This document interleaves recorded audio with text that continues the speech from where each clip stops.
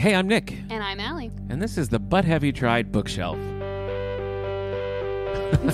Did you like that reading of it? It's a little bit more storybook almost, like gather around children for the But Have You Tried bookshelf. That would be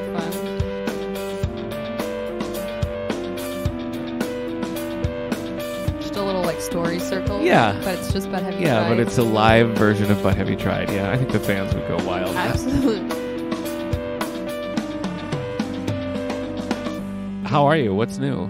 Well, a week of my life was sacrificed to COVID. Yeah. But I'm doing better now. Okay. See, I got it when it was cool. I don't know what you're doing now. This is the first time I've had it. Yeah. So far as I know, anyway. That's no disrespect, but that's lame. Well, I was trying really hard to not. I was like, I've made it this long without it. I'm just going to try and... But I mean, I guess it's not realistic to just expect that I'll never get it ever. Yeah. And so probably it was just a matter of time, but I was a little mad about that. Yeah, for sure. Well, I can't remember if it was, I think it was 2020. I think it was straight up 2020 when I got it, late in the year. And I do remember, I was sitting down to dinner and I'd been feeling a little sick. And so we were kind of keeping distance, but I took a bite of food and I was like, huh. And I took a couple more and realized I had no taste. And it was like a horror movie. It was like, bah, bah! Yeah, that's some massive body horror stuff going on. So it was intense. Too funny. It was really intense. So I'm glad you're feeling better. I also was sick, not quite as long as you were. But mine was just a cold, and I went to the doctor, and I tested negative and all that. But I was still pretty miserable. But I did a lot of binging. I did a lot of TV binging. So it got to the point that, because again, I was sick for a while. I was out of work for an entire week. Yeah, that's the longest I've been sick in so long. It really takes it out of you. It really does. But by the end, I was like, I don't even want to binge anymore. I've binged so much that it's starting to lose its appeal. Yeah. Well, as I've said many times, I'm not a good binger, So in situations like that, I was really lucky to find a show that worked for me. So let's get into it. Let's jump right into what we binged while we were sick. What we binged while we were sick. Tell me, what was it? What was your go-to? Okay. So I rewatched all of the Babysitter's Club on Netflix. How old is that? Only a couple of years old. Okay. And I've already seen it 3 times as of this last sickness. Have you read the books or I read some of the Raina books when I was a kid. Graphic novels or anything? I don't think I've read any of those graphic novels. I looked at the style of those graphic novels and I was like, yeah, this is really cool. And it's definitely a correct interpretation of the Babysitter's Club, but it's just the look of the characters isn't how I imagine the Babysitter's Club. Yeah, that can be tough sometimes. And I was like, I don't think I can do this. They look really cool though. The Babysitter's Club, that was, I want to say 80s, at least 90s, but I feel like Babysitter's Club started way early like that, because I definitely remember friends reading them and them being in the school library and everything. I never would have predicted the resurgence that keeps having, because there's also have you ever heard of Sweet Valley High? I've heard of it. It was kind of it was novels aimed at a slightly older crowd than Babysitter's Club, and they were very dramatic and everything. Those were sort of, you grew out of Babysitter's Club and you went to Sweet Valley High. Those have not had the same resurgence as Babysitter's Club. They didn't have quite the same charm, maybe. I feel like Boxcar Children tried, there was a movie not that long ago and they tried to be all new, cool Boxcar Children, but I feel like Boxcar Children never goes away, but it's never going to have that huge it's never going to be again. On the top, for sure.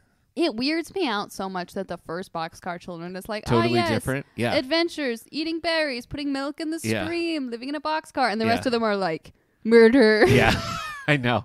It's hilarious. Really I don't funny. understand how that happened. Because I love that first book. The it's first so book, good. And but after that, it's a weird use of a property like that to be all right, we like the premise, I guess. These kids living with their grandpa, and now they're going to solve mysteries. Well, I guess some of it might be format change. After the first one, what else do they? You know what I mean? There's nothing. They're not living in the boxcar There's anymore. nothing about the Boxcar Children begs a sequel either. No, you know what I mean? You're not not. What happens next? No, we're done with the boxcar. 30 or 40 of them. I think that's a low ball number, but same with Nancy Drew or Hardy Boys. Those keep trying to get a foothold here and there, and I think they're kind of existing in the same space. They're around. Yeah.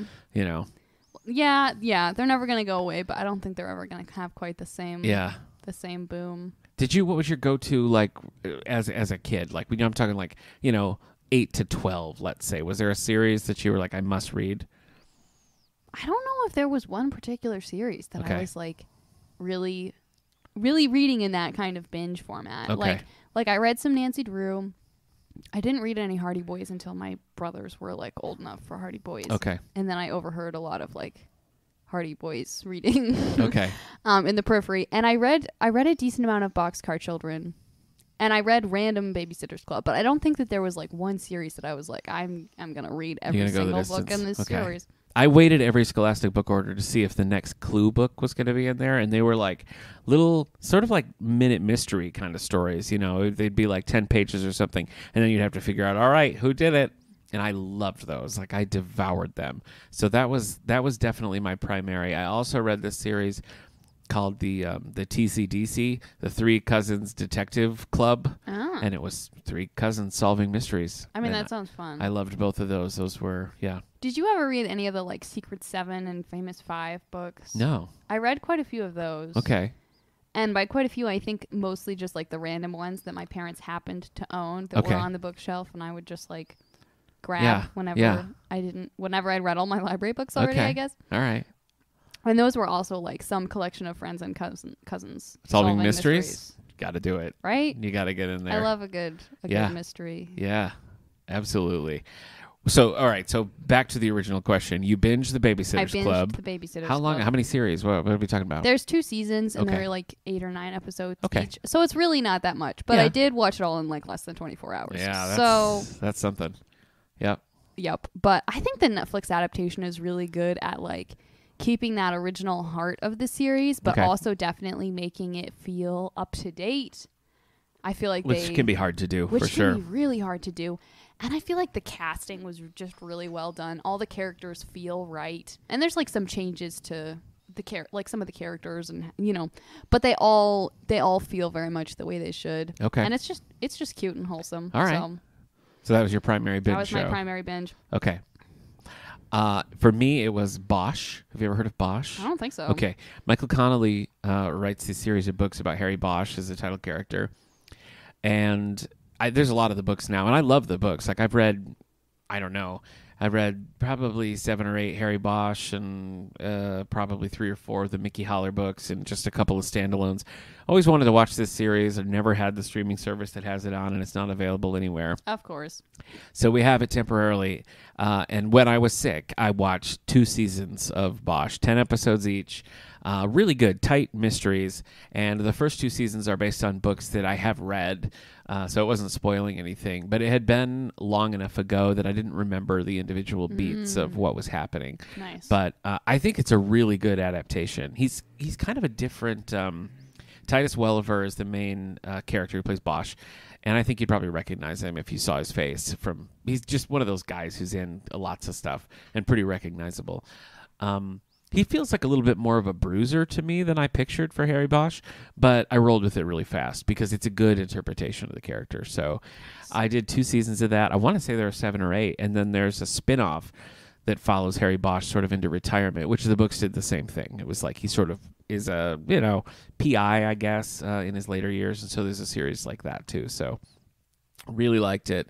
And I was watching that by myself, so when my wife was back, we were going to watch something, and so I started watching The Lincoln Lawyer, which is a Netflix show, and those characters are connected in the books. Like the books overlap, cool. and they have a connection. The shows aren't connected, but in my heart they do. They do connect. Of course. How could they so not? yeah, it's just a big Michael Connelly binge a couple of weeks for me.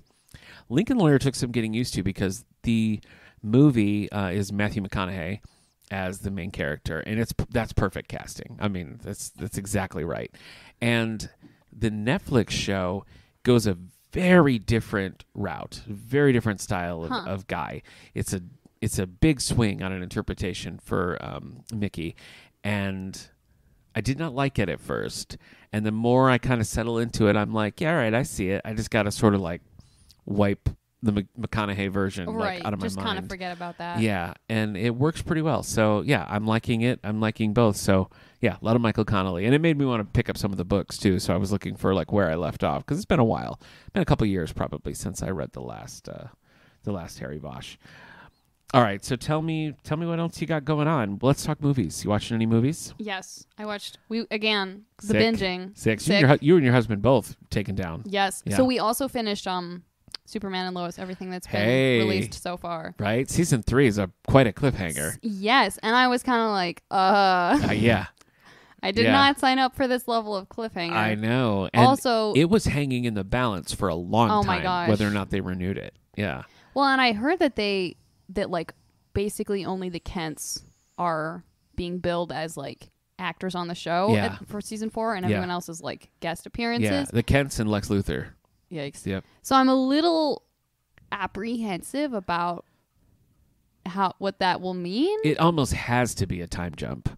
I don't know how you don't do that, you know. I don't know. I'll be interested to see for you sure. know, like, but I'm a little nervous. Superman Doomsday was like the talk of comic books in the 90s. So if they follow that trajectory, which I won't spoil for you. Is that the like scary Superman-ish creature thing? Sure. Yeah. Okay. Yeah. And that's definitely a different approach to Doomsday than the comics was. But this like clash between Superman and Doomsday was like truly a legendary story.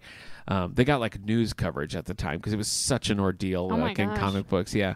I remember cutting it out of the newspaper, like legit. I was in 4th grade and we had to bring in a current event, and I cut out this thing about that was like current event. That's incredible. Yeah. They were not. They weren't impressed, but I was right in the long run because it's still a milestone in comic book history. So all that to say, if they follow the Superman Doomsday trajectory, that could be really interesting. Probably wouldn't have been my choice for how to end this show that started so small and now is like at epic levels, but I'm loving it, and I'm ready for the final season. So, you know, good. I'm glad you watched it. Yeah. Yeah. Speaking of weird casting, though, okay. that was I feel like a different interpretation of Lex Luthor. Yeah, talk about a bruiser, before. Right? Oh my gosh. Yeah. I feel like I usually like think of Lex Luthor, and this might be because of Lois and Clark, which I watched a lot when I was in like middle school, maybe. Yeah. But I feel like I always think of Lex Luthor as more of like a, you know, like a suave millionaire playboy kind of like a kind of an Iron Man-y kind of figure, sure. I guess. Yeah. And so it was like definitely weird to be like, oh yeah, this like huge, scary looking dude with like this giant blonde beard. Like what? Yeah, it's a really different interpretation. And Lex, like the Lex you're talking about, was really like the Lex Luthor of the 90s, who they kind of used all the stuff going on to sort of reintroduce Lex in like the John Byrne's Man of Steel era as this sort of like, you know, schmarmy businessman who like kind of presented as legit. Mm-hmm. Whereas before he'd always pretty much been a straight up mad scientist. Like he was, it was much more like diabolical and just like, yes, Lex Luthor's a villain. And making him sort of a corporate villain and sort of a Wall Street villain made perfect sense in the 90s and remains very, very much in tune with... That's still relatable, I would today. say. So having him just be this straight up, like, he will beat the crap out of you kind of guy. It's definitely an interesting take on it. It is. Again, that was another one where I was like, I don't know about this, but if, you know, a little bit into it, I was like, yeah, let's roll the dice. Let's see what happens. I'm definitely interested to see how that plays out. Yeah.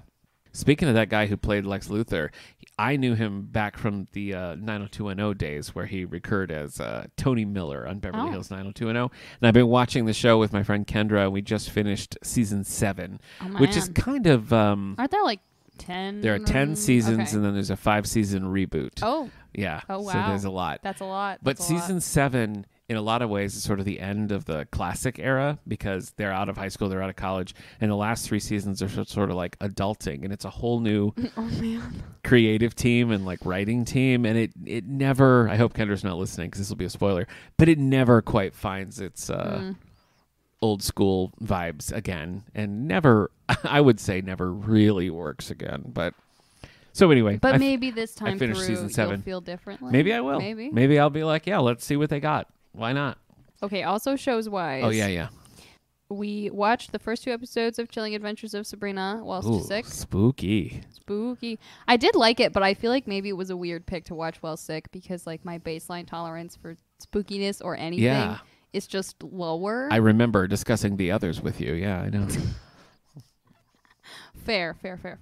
But I did like it. So I'm thinking probably, again, now that we're done with Superman and Lois, that may be our next go-to show. Okay. And we also rewatched the first episode of Wednesday because It's just that good. You just have to. You just have to. Yeah. Created by the Smallville guys, by the way. Speaking of Superman, yeah. Huh, I didn't know that. Did you ever watch Smallville? No, I don't think I did. I seriously considered watching it again because I think aren't the like actors from Lois and Clark the parents in Smallville? Terry Hatcher does an episode as Lois's mother just once. Okay. And Dean Cain shows up as like a comic book villain, but just once. Okay. Well, I guess I got the wrong information, but the fact that they showed up did intrigue me. In the Supergirl show on the CW, Dean Cain plays Supergirl's like adoptive father, and Terry Hatcher plays another character's mother. So they're both kind of like cool in the fray. Yeah. But I have never seen any Smallville. Smallville. I mean, how do you feel about you like your teen angst? I do enjoy teen angst. I think you could get on board. Okay. I think that's also maybe even 11. It's at least 10 seasons. That's so much. Yeah. That's so much. It is. It's 10 seasons, and then season 11 is like a graphic novel series. Also very good. It's very unlikely that I would be able to watch that many seasons. You just have to get COVID again. That's all. But I don't want to. No big deal. Yeah. Once was enough. Okay. Do you have any other shows that you've been watching? No, I really haven't been. I've been watching more movies. I really had to like cut down my movie list because I haven't watched a lot of shows. Well, what do you got for movies? Well, my featured movie is a new one. It's a 2023 movie called No One Will Save You with Caitlin Dever. It's written and directed by Brian Duffield. Have you heard of this at all? I don't think I have. We watched it on Hulu. And it's about this lady who like lives sort of alone in a house that you would love, by the way. Her house and her whole ensemble, very cottagecore. I think it would really speak to you. Yeah, she's there, and it's a sci-fi thing. The cover of this makes it very clear that there's an alien angle to it. So I'll just tell you that. So I was really impressed by it, and it was the kind of movie where like it ends, and you're kind of like, what does that mean? Like, what was this all about? You know, and so. We were kind of like looking up like interviews with the writer director and stuff and just sort of like hashing it out. But I just felt like it works as a character piece. It works as a sci-fi. It works as, you know, it's pretty action heavy, honestly. See, I got no complaints. It was really good. I think you'd like it. I mean, that sounds cool. I think you'd like it. Yeah. What's your featured movie? My featured movie is Scott Pilgrim versus the World. Oh. Which is another sick movie. Okay. Watching. All right. Wait, sick as in sick or sick as in ill? I was ill, but it's a pretty sick movie, so that's why I was confused. It's kind of both, I guess. Yeah. This is one that I feel like I've heard about for years. Yeah. Like for years, people have been like, "Yeah, this movie is super great." Yeah. And after multiple days of being sick and watching a lot of things and feeling a little tired of watching things, this was what we selected as a movie that. Yeah. We still felt excited to watch, I guess. It was really fun. I thought it was very interesting and weird in ways that I enjoyed. Mm-hmm. It definitely lived up to the hype. Okay. So when I remember seeing it in theaters, because I loved it. It's based on graphic novels by Brian Lee O'Malley, and I'd read all the graphic novels before the movie came out. So I was like really pumped to see this. Nice. And I remember we saw it with my wife's older sister and her husband, and they're like, 6 years older than us, something like that. And there was like younger kids in front of us. And it was like for Hillary and I, we were like exactly the right age for all the nostalgia. Mm. And it's like the people who were just slightly older than us and the people who were just slightly younger than us missed it, like just didn't get it. But I wonder if now enough time has passed that like regardless, the whole thing is just like nostalgia. So maybe, yeah. You felt like connected to it, even though it's very like 80s, 90s kind of 90s, I think in particular. I think so. Like it was definitely a lot of the stuff I was like, well, this isn't stuff that I personally experienced, but it's stuff that I like recognize and that feels iconic. Yeah. So I feel like it worked because of that. Okay. And you haven't read the graphic novels? I have not. Oh, I think you'd enjoy them. I kind of have had them like in mind for a while. Again, partly because I've heard so much about the whole Scott Pilgrim thing. So maybe now that I've watched it, which I know is kind of the wrong order, but whatever. I mean, whatever. I don't Sometimes think that happens. There's not a bad time to read Scott Pilgrim is what I have to Fair say. enough. Stacked cast. Amazingly stacked cast. Oh my gosh, I mean, Michael Cera, Brie Larson, Brandon Routh, Chris Evans, like everyone, Mae Whitman, everyone's there.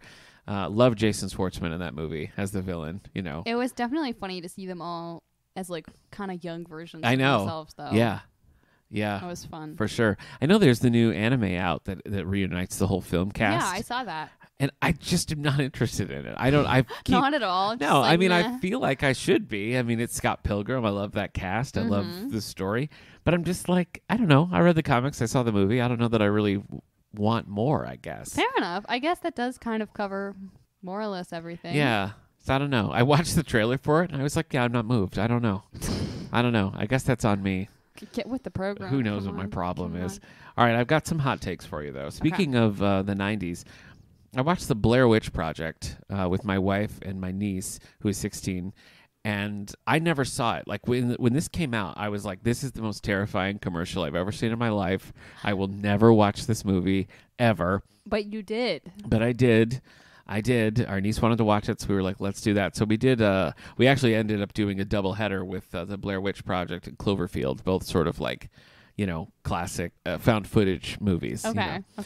Blair Witch, I thought, was really well done, and it has its like truly scary moments. But I just think like overall, just as like a piece of film, it was interesting. I liked it quite a bit. I didn't expect to. Okay. I know there's like sequels that everybody hates, but now I kind of feel like I got to watch them. So we'll see. Or you could just assume that they're going to be bad and not. And just walk away from it like I'm doing with the Scott Pilgrim. See, sometimes I like to do that. How's that for a crazy thing about me? I don't want to watch the Scott Pilgrim theme, even though I love Scott Pilgrim, but I do kind of want to watch the Blair Witch sequels, even though I know they're bad. A little twisted. Yeah, you're right. I watched Mission Impossible: Dead Reckoning. Dumb, bad. Just a bunch of old people sitting around a room talking, and then Tom Cruise rides a motorcycle off a mountain, so. Makes sense, though. I don't know. Do you care about these movies at all? Not really. Okay. In the 90s, when the first one came out, I remember, I've told this story so many times, so sorry to my friends who are listening, but my friend Dan Christo won free tickets to go see Mission Impossible, like an advanced screening. And he got those tickets, and we were all like, oh, man, we're so jealous. And then he came, and he was like, it's so stupid. The bad guy was, and spoiled the movie, like thoroughly spoiled the movie for everyone. And we were like, what is the matter with you? And he just he was like, what do you mean? It's the whole movie. It doesn't matter. And I'm like, you idiot. So he did spoil the movie, but I still loved it. But I feel like it's been diminishing returns for the last 30 years at this point. Mission Impossible is one that it's like, I don't know how I've gotten away with not seeing it. Yeah. Because it's like, I feel like looms fairly large in the like general popular zeitgeist. Well, just by its sheer staying power, I mean, it's crazy. I don't know. I mean, I don't know that it's like a must watch for you, but I would say like if you were ever curious, I think the first one holds up really well. Okay. And I don't think you have to be like, my age to think that. I think it's a pretty solid, it's just very clever, and like the gadgets and stuff that it's so famous for, I think just work really well there. It's really tight. It's good acting from Tom Cruise, and like the whole cast really strong. But did not care about Dead Reckoning, and I hate that it's a part one. And Ooh. Is this a sequel that I have to watch? No. No? No. Even though I've watched all the others for the last 30 years. If you didn't care about Dead Reckoning, gotta walk away. Then I feel like, I guess if you want to be a completionist and be like, I've watched all of these for 30 years. That is a compulsion that I have. But like, I feel like if you didn't care about part one, you're not going to care about part two. I know. Maybe I'll put it on when I'm like folding laundry. Yeah, painting a room. Reading a book at the same time. Exactly. I watched Ballad of Songbirds and Snakes based on the Hunger Games. Didn't care about it. That's kind of what I would expect. Didn't care at all. Like, I saw that was coming out. I mean, I didn't read the book when it came out because I was kind of like, meh. Yeah. But that was definitely how I felt when I saw the, film adaptation was coming out as well. I was like, well, meh. Yeah. Let's see if this golden goose has got anything left. Loved the books. I read the books for the movies came out, and I really, really loved them. I think the first movie is great. The second movie is still pretty solid. Splitting up that last book, pure chaos. Didn't like that at all. I did read Ballad of Songbirds and Snakes when it came out. I didn't care about it.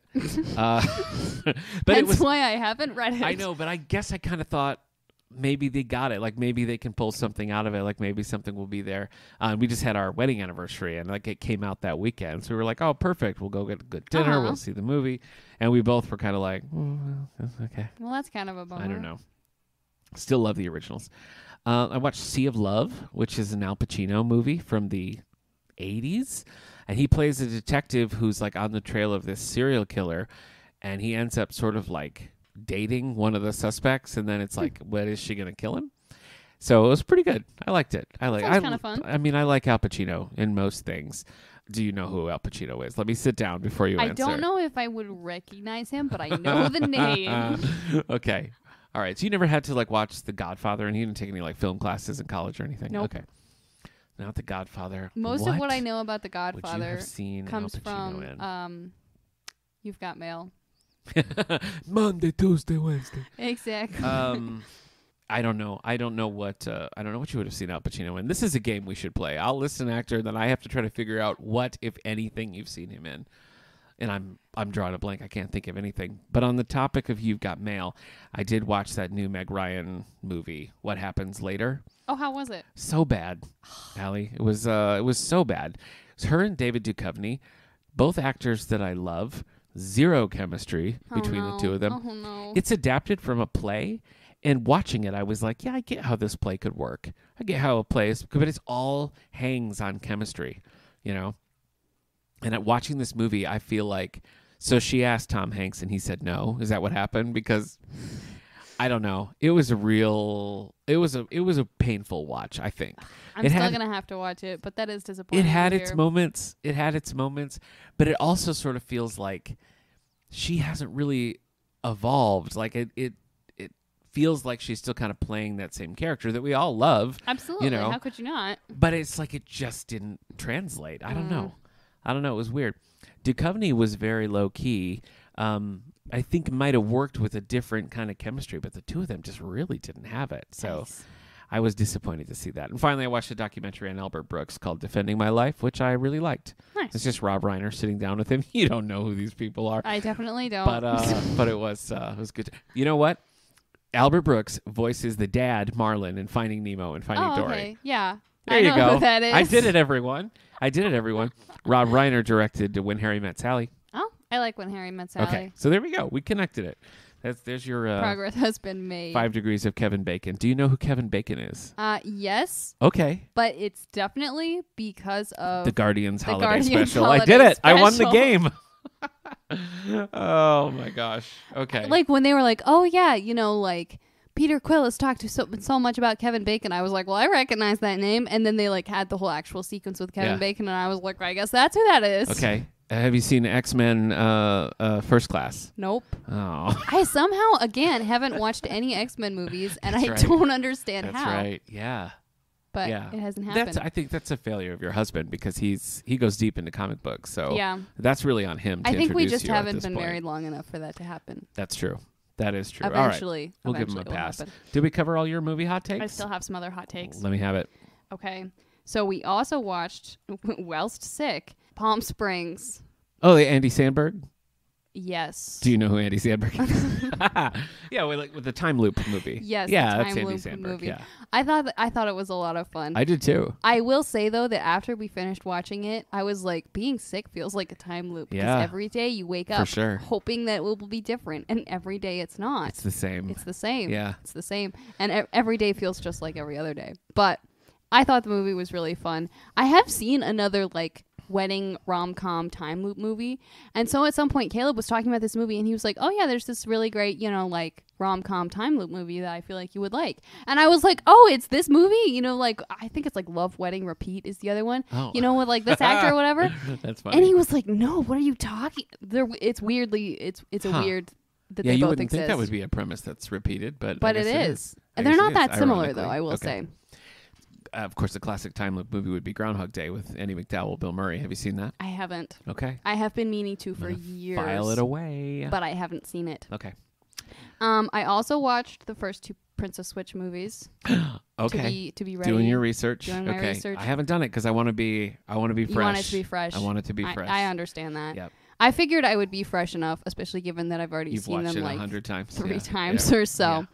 So we also rewatched Something from Tiffany's, which is like a relatively recent kind of Christmassy rom-com. Okay. It has some like You've Got Mail kind of vibes. I like those vibes. Right? Yeah. And we were talking about it as we were watching it, and it's like the opening shots and everything. It's like in New York City, and there's like people walking by and Christmas trees and stuff like that. It definitely feels like it's trying to pull on some of those like earlier rom-com, like back when rom-coms were still good most of the time. Yeah, I remember. Yeah. And I feel like it's a good one that mostly lives up to that kind of nostalgia factor. Do you have any attachment to Keanu Reeves and or Winona Ryder? Yes. Okay. because speaking of rom-coms, the Meg Ryan movie reminded my wife and I a lot of a movie called Destination Wedding, which I've is... seen that. Oh, you've seen it? I've seen it. That's a great movie. Ha. That's a great, don't you think? I think that's a really... So weird, but really, so it is fun. so weird. Really strong, like, recent rom-com. Yeah. Well, because they're like basically the only two characters. Do you even ever see any other characters' faces? I don't think you do. And what happens later with Meg Ryan, you do see, like, there's lots of background extras, but no one speaks except the two of them. Huh. So it is kind of, it harkened back to that. But Destination Wedding was just, better by 1,000-fold. So. I mean, Winona Ryder, Yeah. Yeah. What can you do? I don't know. I don't know. I also watched A Tourist's Guide to Love, which is another recent rom-com. Okay. It was fine. In it a was set in rom-com zone. Vietnam, which was fun. Oh. Yeah, I feel like winter and fall season is kind of just like rom-com time for some reason. Yeah. I feel the same way. My wife always wants to watch moody sci-fis, and I usually, like lately in particular, I have been in like a comedy or a rom-com kind of vibe. Yeah. So I feel like anytime Caleb and I go to watch a movie together, he's like, let's watch, like sci-fi or action, like something kind of like interesting and thought-provoking. And I'm like, let's watch a really cozy, fun rom-com. Yep. I know Hillary and I keep being like, we need to just set days, because what happens is it's like we'll go and we'll be like, what about this? I don't know. What about this? I don't know. I was like, so we should just be like, Monday, Wednesday, Friday, like you pick, and whatever it is, and then the other days I'll do it, because we rarely we like a lot of the same things, but it seems like we're never in the mood for the same thing at the same time. But we usually like what the other one picks. It's just a matter of like getting over the hump of like pressing play. Well, and I feel like sometimes also if you're like browsing through a streaming service, it's like there's so many options, and you're like, oh yeah, that like I've seen that, that's fun, or like, oh, that looks interesting. But like, it's hard when you have like more than one person picking a movie to be like, I am putting forth my vote for this. Like, I feel like it just becomes like everyone like mentioning things, and then you're like, so have we come to any and you haven't come to any conclusions. I think that at all that you and Caleb and Hillary and I should enter into a pact where when this kind of thing happens, we'll just text the other, like, which movie should we watch? And then I'll choose for you and Caleb, and you can choose for me and Hillary. And then, you know what I mean? Sounds like we take the guesswork out of it. We save ourselves so much time. That's the bottom line. Oh, man. I used to like force some of my decisions off on my younger brothers. Okay. Because the decision was meaningless to them. Yeah. But I just didn't. I'd be like, all right, what should I do now? This thing or this thing? And they just kind of like choose randomly. Okay. It worked surprisingly well, I have to say. Okay. All right. Your younger brothers have recommended you a lot of books that you have loved over the years. Is there any books that you're reading now that came from a brother? None of the books that I'm reading right now came from a brother. Too bad, because that would have been a great segue. It would have been a really good segue. The next thing I'm going to read is the Amulet graphic novel series. Oh, yeah. Because I made a deal with my brother that he has to read all of the Penderwick's books because he's read the first few but hasn't read the later ones. And I haven't read the Amulet books. So we're doing a trade. And he's already about 2/3 of the way through the first Penderwick's book, so I have to catch up. But graphic novels are fast, so true. I fully am confident you can in work my ability to catch up. Definitely. What is your featured book of the month? My featured book is Chasing Vermeer by Blue Balliet. Never heard of this. Yeah, that's kind of what I expected. Okay. This is like... So this is one that Caleb and I are reading out loud together. But Cute. Yes. We finished reading the whole Penderwick series. Yeah. And we were like, shoot, we need a new series, but we don't have an idea. And I was like, well, I have this like random kind of one-off book that I like. We could read that as a buffer period. So that's what we're doing. Okay. We're almost done with it. And... We started reading this, and he was like, is this just like the Da Vinci Code for tweens? And I was like, maybe? That should be the tagline on the book. On the back, there is a review that says the Da Vinci Code for tweens. Oh, my gosh. So I feel like that basically tells you everything you need to know. It does. It really does, yeah. But it's about these two kids who have kind of this like investigation into like magical realism and stuff going on. Okay. And then someone steals the Vermeer painting, a lady writing, and is like sending letters to the newspapers about why they stole it, and the kids are trying to figure it out. Yes. But it's very it's like big into like puzzles, and it's also kind of artistic, and it's one that I read a ton growing up and really liked, and it has been fun to revisit it. I feel like it does hold up. Nice. Okay. I struggled with my featured book of the month because I was trying to read some of like the hot books, that everybody's reading in the library right now. So I read The Housemaid by Frida McFadden. I don't know. It was so dime store. It just, I got to give it props for being so readable. Like I went through it quickly. I wanted to know what was going to happen. And then I got to the end and it was just like, I don't know. This is just like a Lifetime movie. I don't understand the fervor that it's like. I don't understand this like groundswell of people like, give me the next one. But whatever. I read it. It was readable. It was harmless. It was fine. The one that I'm going to give it to for my featured, though, is The Fourth Wing by Rebecca Yarros, book 1 of the Empyrean. This is one where it's like, good luck getting a copy of this book, like placing a hold on it, either digitally or in person. It's a long wait because we all got copies, but everybody's just reading them. So it's fantasy, which I don't normally read a lot of. It's dragony, which is another one that I'm like, I don't really need to see people bonding with dragons, I watched How to Train Your Dragon 15 years ago, and I'm good. Is that really how long that came out ago? That was a guess, but I think it was. Yikes. That's a guess. I was invested in the characters. Of course, it reads very much like a YA that they couldn't shave off the R-rated stuff, and so it pushes it into adults because we do have a bit of a triangle. We do have like some forbidden romance. We do have mystery and intrigue. The thing that I was not prepared for was just how steamy it got, because it got hella steamy. By the end, I was like, whoa. Sometimes fantasy books can really do that, and I'm like, that's not what I came here for. This one certainly went for it. It really did. But all that to say, like when I got to the end of it, the place where you kind of leave this book really does it begs for book 2. So I got my copy of book 2. I'm going to read it.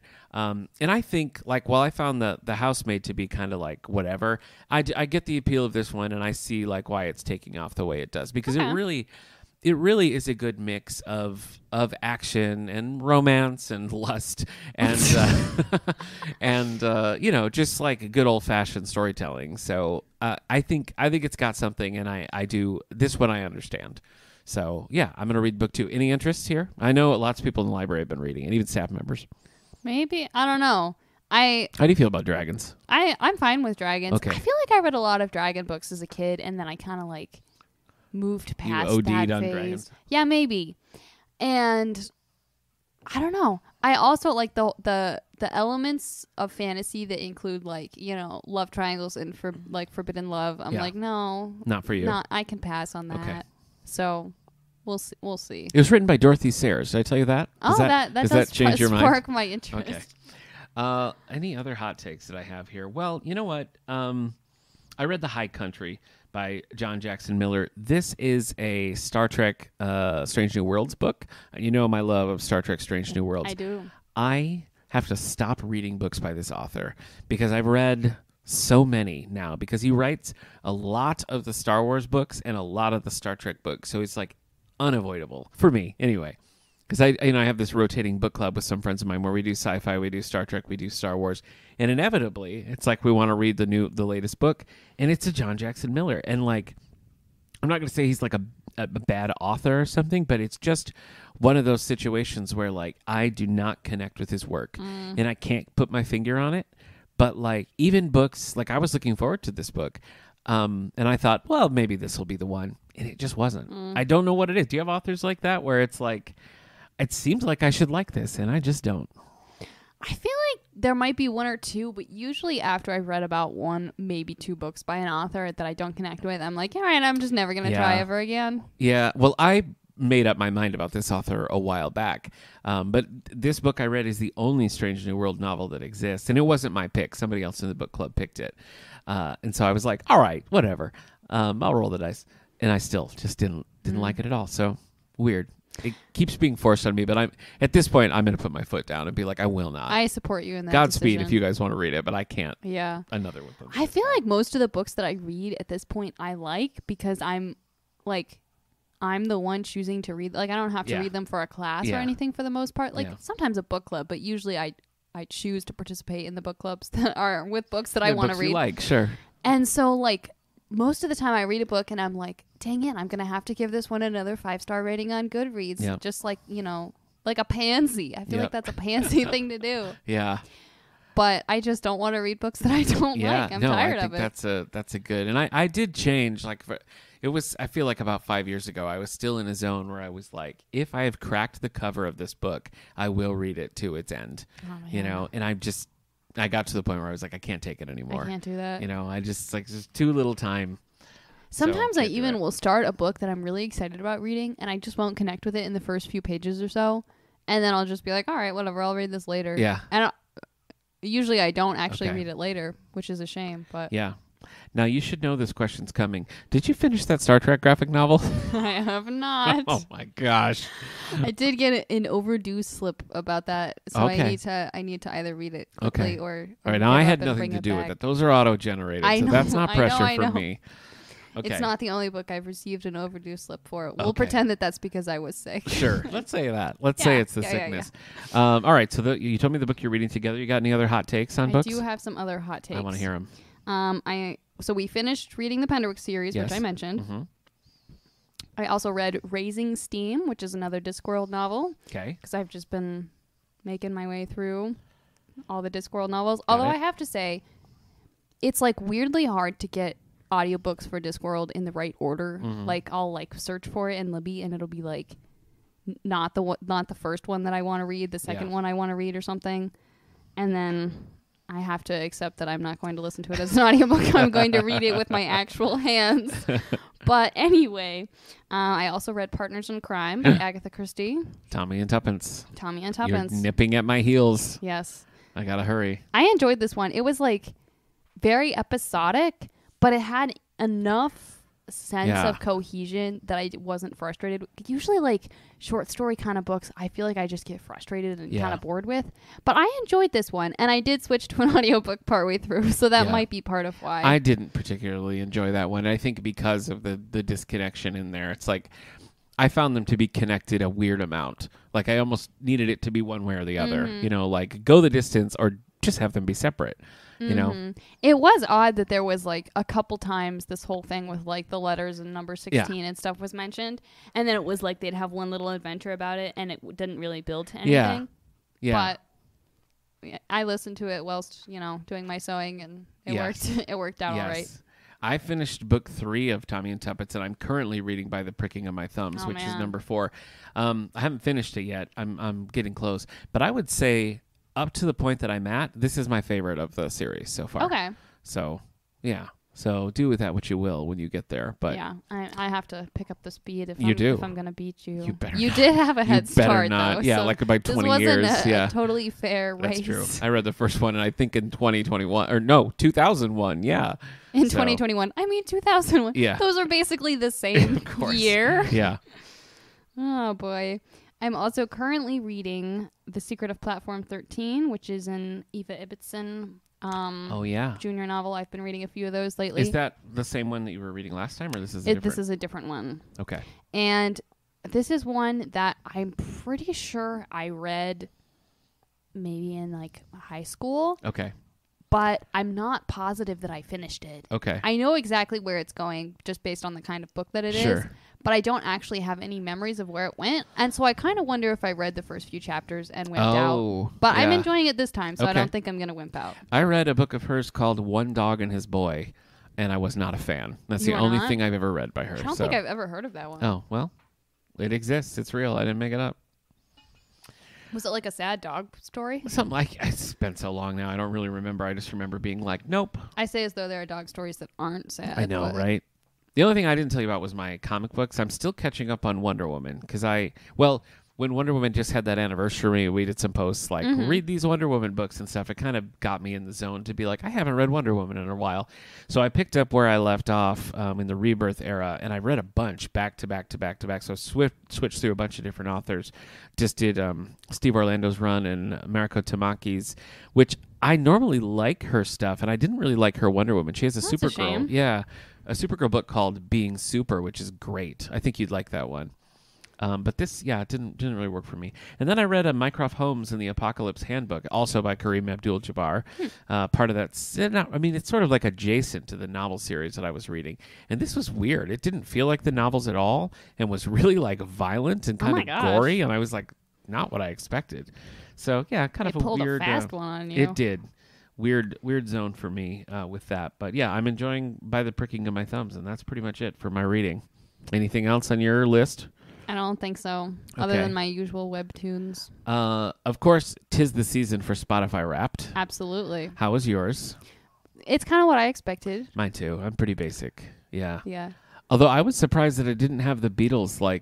I had 2 of the Beatles, but the Beatles as a group, I didn't have in there. But if they're still represented by like the individual Beatles, then I feel like it counts. You're right. Here are my top artists for 2023. John Williams. And that's, I think, because Indiana Jones. I was listening to a lot of Indiana Jones. I really like that Dial of Destiny score. Also, for Star Wars Day in May, I listened to a bunch of Star Wars stuff while I was reading a Star Wars book. And I read my son the first Harry Potter, and we listened to the theme. So, But it's John Williams, Paul McCartney, who, of course, Guster, which I went to that concert and ended up really getting into Guster. The Rolling Stones. And all of my top songs were from their album Bigger Bang, which was their most recent album before Hackney Diamond. So I was like refreshing myself on that. So that's why.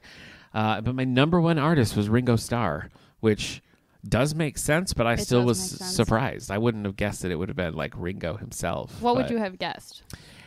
I don't know. Like, Rolling Stones makes sense to me because I was excited about the new album, and I know that I listened to a lot of Rolling Stones. But I guess I didn't feel like I was just constantly like rolling Ringo, but I guess I was. So I think I would have guessed McCartney. Okay. Yeah. That which tracks. He's number 3 or 4, so still not bad. So what about you? What were your top? Okay, my top artists.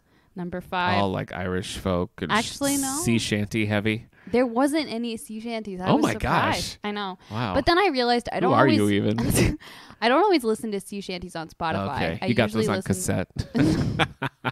Well, I have like a CD that has not sea shanties but Irish music, and then I feel like some of the other ones I listen to on YouTube so that I can hear them before I try and play them on the guitar. Got it. Oh yeah. Okay. So I think that's where the sea shanty discrepancy is coming.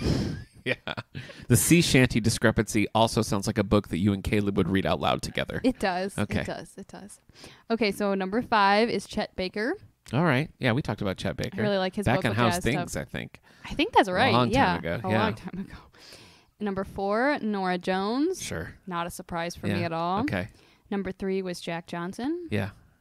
Which is like In Between Dreams, like Better Together. Like, yeah, I know Jack Johnson. Yeah. Okay. Those are like those are the ones that people know if they don't know Jack Johnson. Number 2 was Harry Styles, which I was a little surprised about. Interesting. I feel like that's higher. Okay. That's higher than I would have expected Harry Styles to be. I did like Sign of the Times. That's kind of an older one, but I liked that track. I feel like Harry Styles is one that for a while I was like, oh yeah, there's like 1 or 2 Harry Styles songs that I like, and then at some point I put on one of his albums and I was like, wait, I know all of these. You I love like them all. of these. You love them all. Yeah. How did I not know this information? And number 1, Belle and Sebastian. There you go. That's what I would have expected. Remember when they were like coming to Ithaca and then they like canceled or something? I was so mad. That was like your one shot. But they are coming back in 2024 to Toronto. Okay. So we're going to go. Okay. We have to. Got your passports all up to date? Or your enhanced driver's license? I don't, because I got married. But That's I right. will. You better hurry. I've got some time. Okay, so no surprises on there for you. Not really. Although the Harry Styles being that high was a little bit of a surprise. That's interesting. Yeah, I wouldn't have guessed that for you either. I didn't see the John Williams coming, but I get it. Like I can, but I feel like that's almost like a cheat because it was for specific things. It wasn't. Sometimes just that like, happens. Yeah. Yeah. Well, and I think the reason Harry Styles is that high is because there was like 2 songs that I put on a playlist that I played then over and over and over again. And I think that bumped up Harry Styles a little bit. Well, I think some of the Ringo things, he has a couple of songs that came out recently. One's called Coming Undone, and one is called Feeling the Sunlight. And I really like to play those, like on my ukulele or guitar. And so I listen to them a lot because of that. So, I understand But how that goes. last year I read this big biography on Liza Minnelli. I don't even know why, but I just did.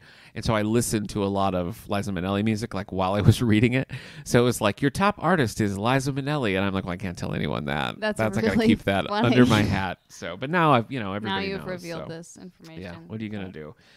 Well, what an eventful bookshelf this Absolutely. has been. We are going to be back in 2 weeks for our Christmas Spectacular, Oh, where yeah. we're going to be talking about the Princess Switch. Princess Switch. Okay. I'm so At excited. least number one. We'll At least see. number one. We'll see where my heart leads me. If you watch number one and you're like, this was fun, but it needed more action, Okay. you might like the second and third one more. Okay. All right. Yeah. Needed more action. That's not what I was expecting you to say, but okay. If it needs more action. So yes, you can watch the Princess Switch along with us. It is Netflix, we've confirmed, so you can watch it right on there. And please, reach out and tell us what you think. You can find us on Facebook at David A. Howe Public Library. X for a little while longer. We're still on the fence about that, but DA Howe Library. We also have a Tumblr, and tell us in all those places your favorite things about the movie. We'll include them in the next step. Absolutely. Maybe if we feel like it. If we feel like it. Yeah. If you say things that are interesting. Yeah, if you say things that we don't like it, we'll just ignore it. Yeah. That's the kind of power that we wield. Okay, well, remember, it is the holiday season here at the library. We got a lot of fun things going on. If you're in the area, we've got Nutcracker the weekend of December 8th. So a 7 o'clock show on December 8th, 2 o'clock show on December 9th. Always a fun time. It's one of our favorite annual traditions. And we've got all the trees in the front lawn that the Lions put up and different community organizations decorated. They look so pretty. The library looks great. Allie and I got a little unhinged decorating this year. We I did think get pretty unhinged we left decorating. no stone unturned in finding decorations. And I'm pretty sure we have decorations up that haven't seen the light of day since the early 1980s. I think that's true. Because we spent, was it Tuesday? We spent almost all day decorating. Yeah, really. we should have got hazard pay because we were really digging through the bowels and the belfries of this place. And so. I didn't tell you this actually, but on Tuesday night when I went home and went to sleep, I dreamed about decorating the library for Christmas. That makes sense. I woke up and I was like, "Are you kidding me?" Yeah. It followed you home. Yep. Yeah. We still haven't put up our tree. My son is not happy about that. Do you guys do a artificial tree? Yes, we do an artificial tree. You don't have to call me out. Then it means you can put it up whenever you want. You don't have to go out and find one. That's true. Like you could have it up all year if you want to. That's true. My There's sister-in-law nothing to did stop that. you. That's kind of fun. Yeah. And now she just turned the lights on and she was like, there, see? Now it's appropriate to have the lights on. Oh, I love that. Yeah. It's efficient. That's what it is. Okay. Well, again, join us in 2 weeks for our talk about the Princess Switch. It's going to be a good time. Oh, yeah. Okay. See you then. Are you going to say goodbye? Goodbye.